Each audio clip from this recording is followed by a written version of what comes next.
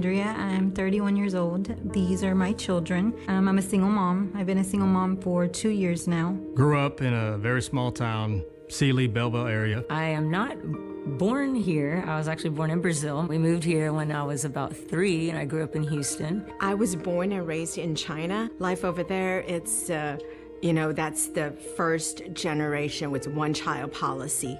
So every family has one child. I'm Anika. I'm 43 years old. I'm a single mother of 4, 2 boys and 2 girls. I was born in Cuba in 1968. Right now, I'm a truck driver.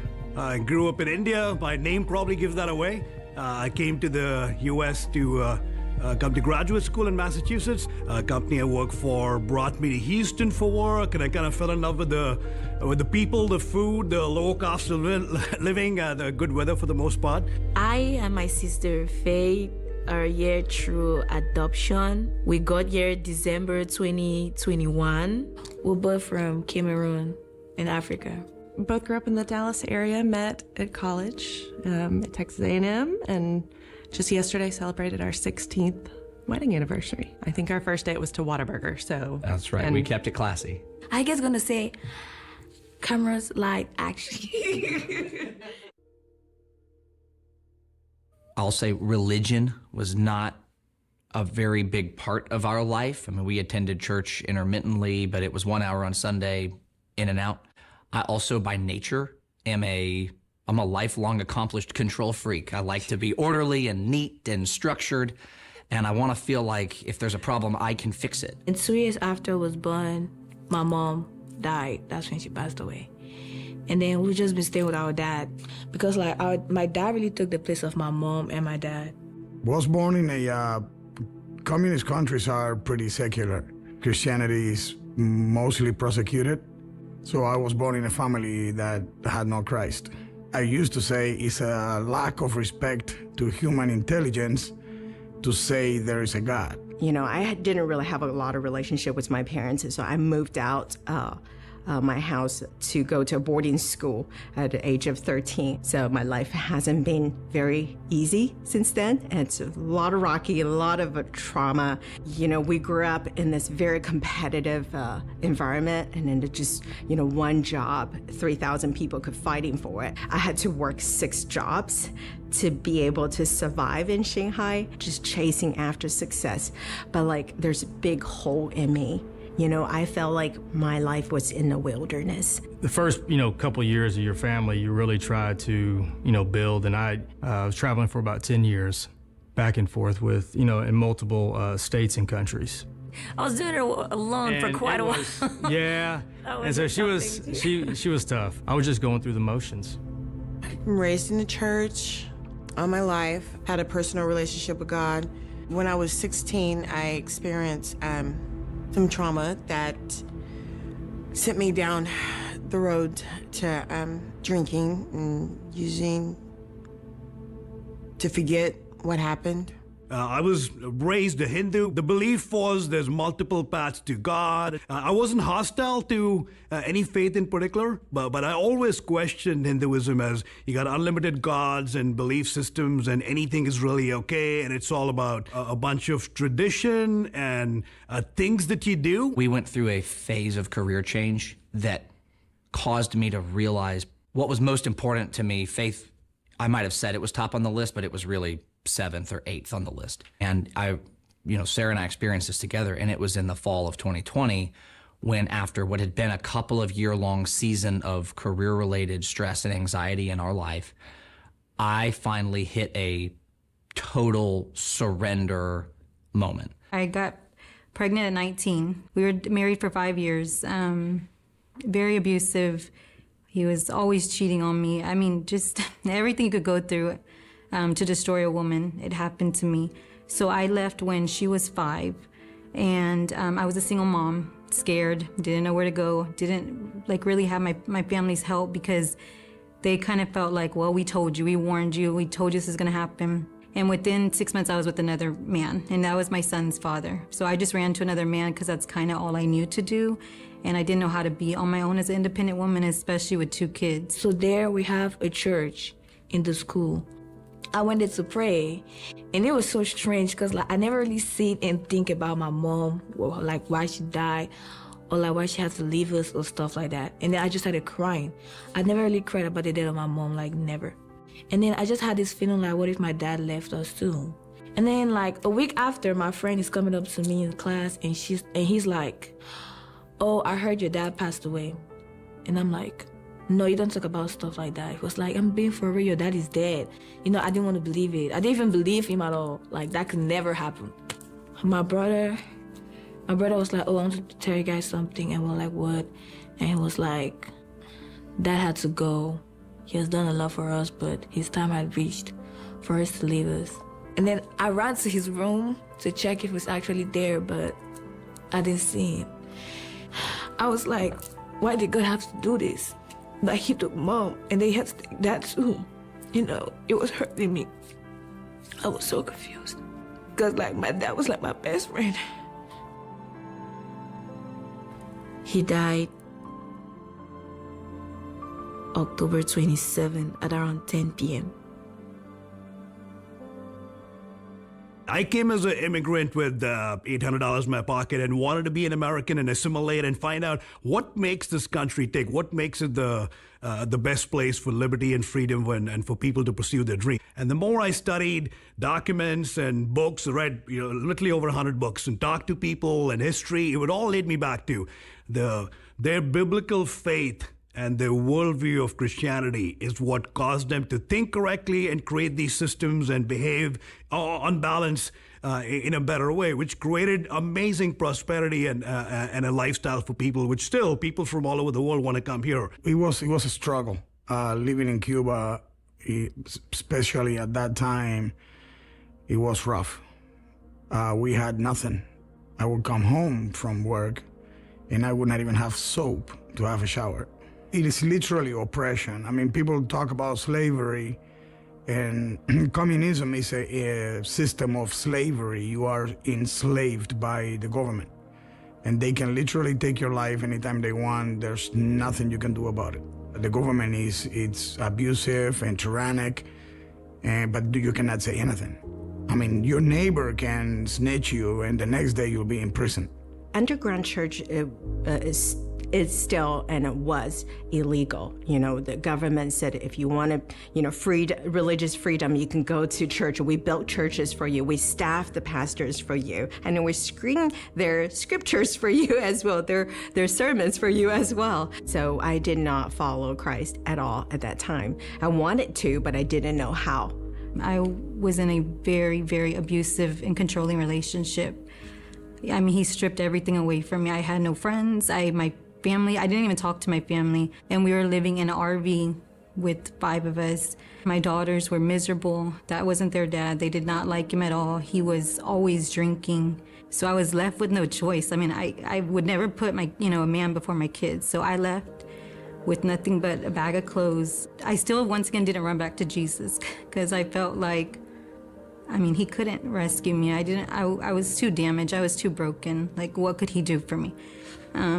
So I just ran to despair. So then I found myself diving deeper into drugs, ended up losing my children.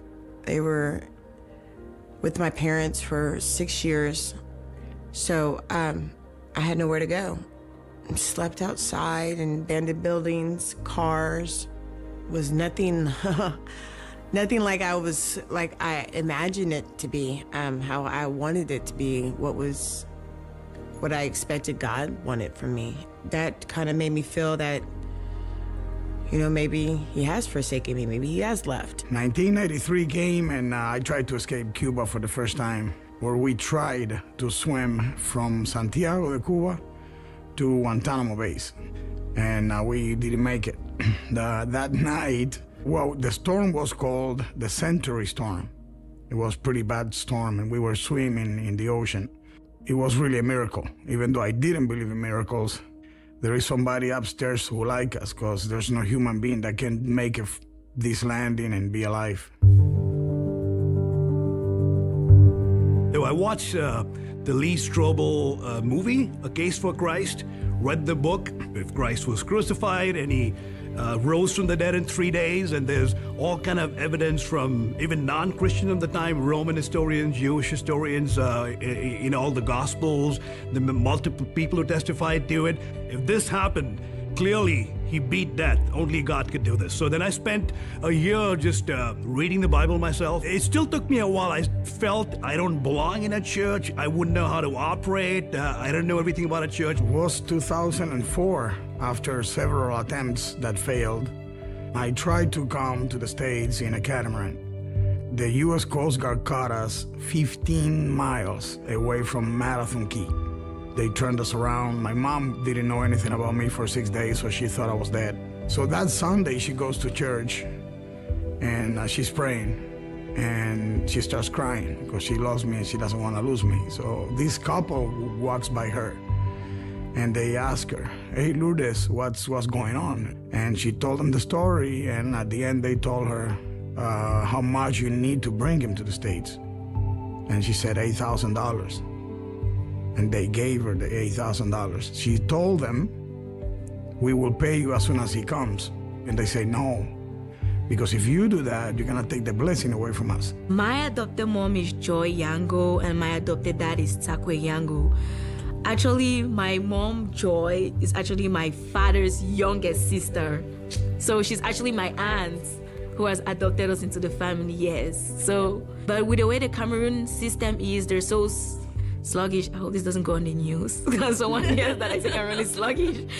But like they kept dragging the whole process. So this adoption process took like 5 years. It was the best decision my family could think of to secure us a good future. We'll be able to go to college. Coming here was not easy because my husband had a reverse cultural shock. It's completely different from the place I grew up. From there, we moved to my sister. She has an apartment that she was renting out.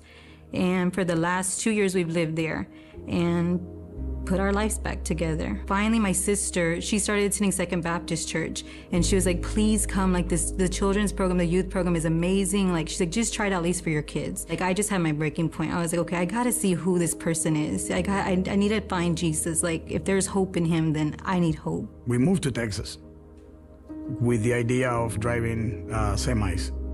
And then we didn't have a church. And we started looking for a church. A friend of my wife's niece goes to the second. And she took my wife a couple times, and she said to me, "You have to listen to this pastor." Whenever you do have kids, things do change. And I became a little more paranoid. And that's where I started saying, hey, I need a little more faith. You know, I believe, but I need more faith to help push me through because the paranoia, I was just seeing all this stuff going on. And we both wanted the same thing. We both wanted a family. We both wanted faith. I just remember we were just walking, taking a family walk in July. And I was just walking and praying, say, "God, please help us find a spiritual family." And right before we got home, we met with a member from Second Baptist Church, and he invited us first time, and invited us second time, and third time, and fourth.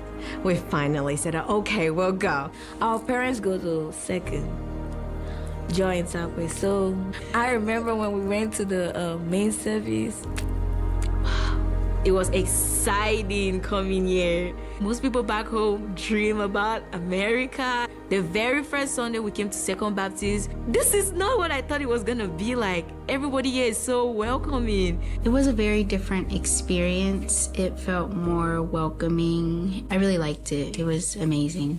When I was in the shelter, they ended up charging us to the church. And I remember me and my girls, we got off the bus and you just seen all these people and kids and adults, and they're just standing in line and just clapping for us. It was called Angels of Light. It was so amazing. It was really heartwarming. And after the Angels of Light, I came to a church service that Sunday.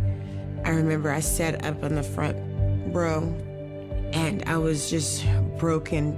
And so I stood up and went and signed up to be a member. Chris and I decided, hey, we want to get them in a program where a good kids program to give them a foundation, something they can rely on. First of all, we asked around some friends, and some weren't Baptist, but we always got led in the same direction. They always told us, you know, I hear that Baptist program is really exceptional for the kids. It's one of the best ones around. Went to a Christmas Eve service, December 2021, and then when they had the call at the end, I was ready. I just felt the Holy Spirit, like, this is where I'm supposed to be. I've investigated it. I'm sure this is real. Christ died for everybody's sins, including mine. He rose from the dead. That's beyond dispute. And I went up and accepted Christ and at second, and it's just been a great blessing in my life.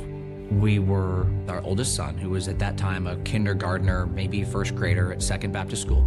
We were at something like the Christmas chapel or one of the events that the little kids do, and usually a pastor comes out and there's a message or a talk, and he's speaking to 6-year-olds and talking about Jesus and faith in that language.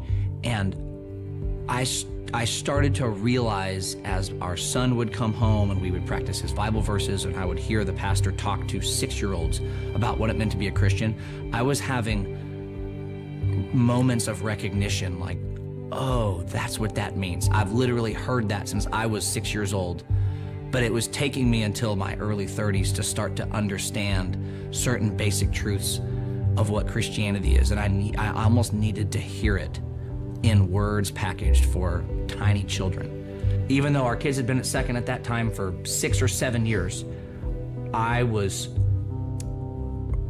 needed to reach out for help to understand Christianity. We were just at that point, and I literally just went to the church website and clicked, I would like to learn more about the church. The digital altar call, even though we'd been around here for 6 years at that point. Sometimes you meet people that say you don't need to go to church to be a Christian.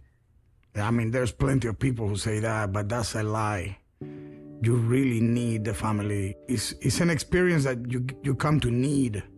I've been on the road for 3 weeks, and I told my wife, I need to go home because we need to go to church.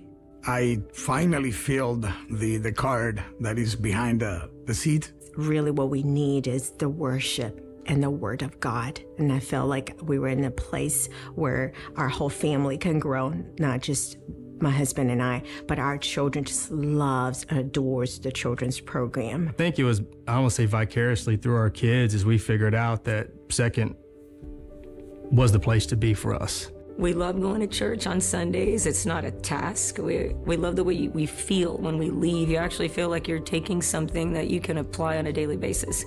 Like, it was almost too good to be true when we first, how warm it is. Just embraces you. And to me, you can only fake it so long, and then it has to be real. Everyone was so excited. It just really gave that reassurance, like, this is a good place. Even if I go to another country, I'm gonna look for another Second Baptist church to go to.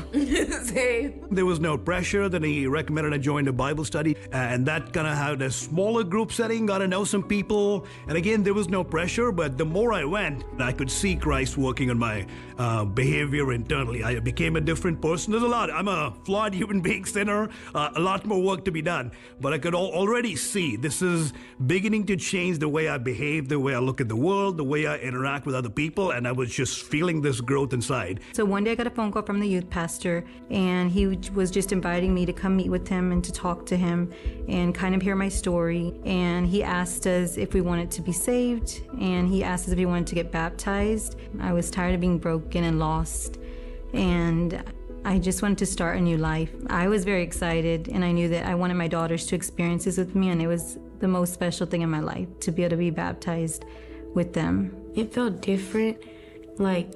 It just felt like something changed inside of me and my family. I'm very happy that Mom and Dad did for us was send us to beach retreat. That was the best gift. Made me say to myself, I have been off track all this time, and I wanted to restart. So I wanted to make things right. So I had discovered that I had decided to get baptized. Faye too, it's like we had gone through, she felt the exact same thing. Eventually it became clear I absolutely wanted to get baptized. As an expression to everyone, and especially my kids. I thought a lot about, I wanted my kids to see Dad experience that and very publicly declare, where my faith is. And I just felt this is the right path. I'm born again, a new sense of peace and purpose, and I'm very happy I took that step. That one day we just knew it was the right thing to do, and kind of leaned over to her and I said, hey, let's do it today. Let's get up and let's walk. I said, I'm ready. Are you ready? And she said, yeah, I'm ready. Kind of felt relieved, like a different person. To know that we were all just renewed as a family and that we were going to start a new journey together. And it felt like a new beginning. Felt like a new person. I really felt, you can just tell, watching the video of it, that it's one of the best things that I've done. And I can honestly say that. When he got baptized, our oldest son, Luke, had also made the decision to get baptized. And so they did that together, and that was just a very, very special moment. So seeing them in there together. So my wife, she was raised Hindu. Her father, who lives in Katy as well, he's a priest at a local Hindu temple. She doesn't stop me from doing this. She clearly sees that I'm serious about this, and I brought the kids to some events, but they're not formally Christian. So I just pray in time, with God, everything is possible. So I'm hoping in time, as they see my behavior and my faith grow, and with God's blessing, they'll come along at their own pace. When I think about my life now, I think the best country in the history of human beings is the United States of America. This country was a gift from God. I've been here almost 20 years and still I do not understand my freedom. You can worship, you can pray, you can be a Christian free. The freedom is not just that you are a Christian, but because you can be a Christian freely, openly, and nobody can condemn you. Surrendering to Jesus and God's plan has brought me a lot of peace. And having that recognition and awareness has been a significant change in my life. I see my life starting to go down the path where it should have been. We're just a happier family. There's no more yelling. There's no more anger. I think we're all just healing and growing in our faith. He's provided us hope as a family. He's provided us guidance as a family.